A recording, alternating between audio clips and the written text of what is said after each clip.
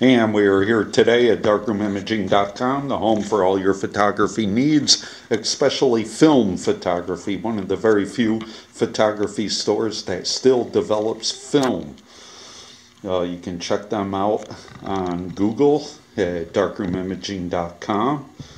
Here is some of the images from customers. We usually hang up one or two photos of enlargements of our most loyal customers, the ones that bring us business every day and keeps us in business. A lot of wedding photographers, landscape photographers, nature photographers.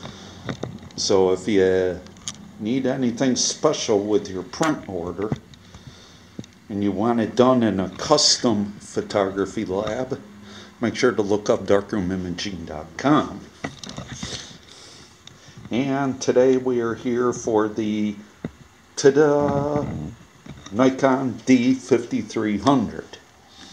D5300 is a 24 megapixel DX format camera with XP4 image processor. It also has a 3.2 inch dot variable angle LCD monitor. And the LCD monitor is much improved over the D3200 model. The D3200 model, I believe, is roughly about 420 pixel. Or, well, it's more than that, excuse me. It's around, what, 700,000 pixel. But point being, the 5300 is a massive improvement. I did not order the lens because I already have a lens for the Nikon D5300, and I can also transfer my lenses that I ordered from the Nikon D3200 package onto the 5300. Now, keep in mind, please keep your lens cap on your camera at all time, especially to avoid dust and moisture. If dust and moisture gets inside your DSLR camera, it can be expensive to clean it up. And your camera basically never operates as good as it once did when you first took it out of the box. The Nikon D5300 can also take upwards of about, I believe, 500 images. That is keeping the LED display off.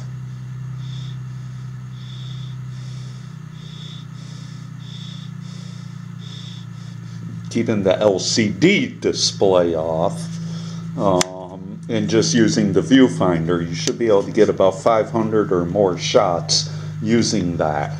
It also depends on how much, of course, you use the flash on the camera. More times you use the flash, the more battery juice that is used. So you'll want to avoid that. The reason I purchased the 5300, I couldn't get the 5500 from B&H Photo. B&H Photo only offers the 5500 with a lens or two lenses, and that package runs, I believe, around $700. All I wanted was the camera body because, as I said, I already have lenses using the D3200 model.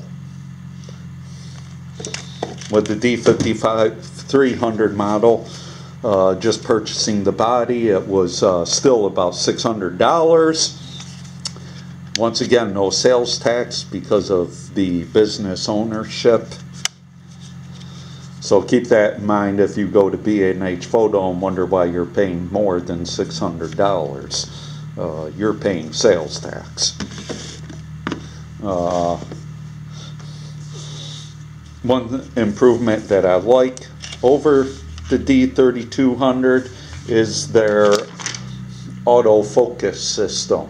Their autofocus system is just tremendously great. It offers a 39-point autofocus sensor, something that the 3200 model does not offer. The 3200 model only offers roughly about an 11-point autofocus system. So for landscape photography, macro photography, close-up work, portraiture, astrophotography, the Nikon D5300 is your choice camera. Also keep in mind that the 5300, if you find that to be a little too expensive, you might want to opt and take a look at the Nikon D3400.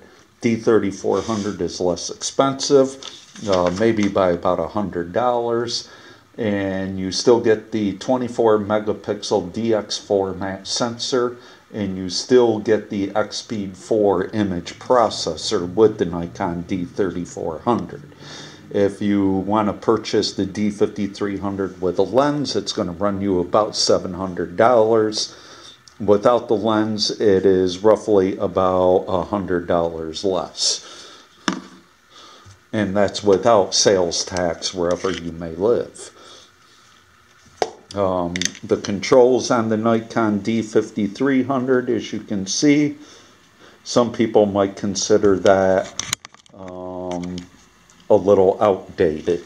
The controls on the Nikon D5300, much simpler, much more user-friendly. And I do like how Nikon places their video record button right next to the exposure button. I'm sure there's a lot of people that'll complain about that and don't like that feature. I do, because at nighttime, if you're going to take video, you do not have to fumble and turn on a red light to find that video record button. You always pretty much know it's right in the middle. Great thing about the 5300 over the 3200, and much the same as the 5500, it comes with a swivel display, and you can turn it all the way around if you're into taking pictures of yourself. Something I'm strongly against if that's what you're going to use a DSLR camera for. Keep in mind, the more you use the LCD display, the more battery power you are going to use up. So if you only have a single battery and not two batteries, or a spare battery or some form to recharge your battery, you're going to want to keep that LCD display off as much as possible and use the viewfinder only. And that about sums it up for my Nikon D5300. Be sure to go to photographymacrocosm.com on Google+, or photographygrotto.com on Google+, to take a look at my photographs. Google+ is where I publish all my images. Google+, Photography Macrocosm. And this is Darkroom Imaging. Once again, if you have film or any photography print needs, always use a custom lab. And have a nice day.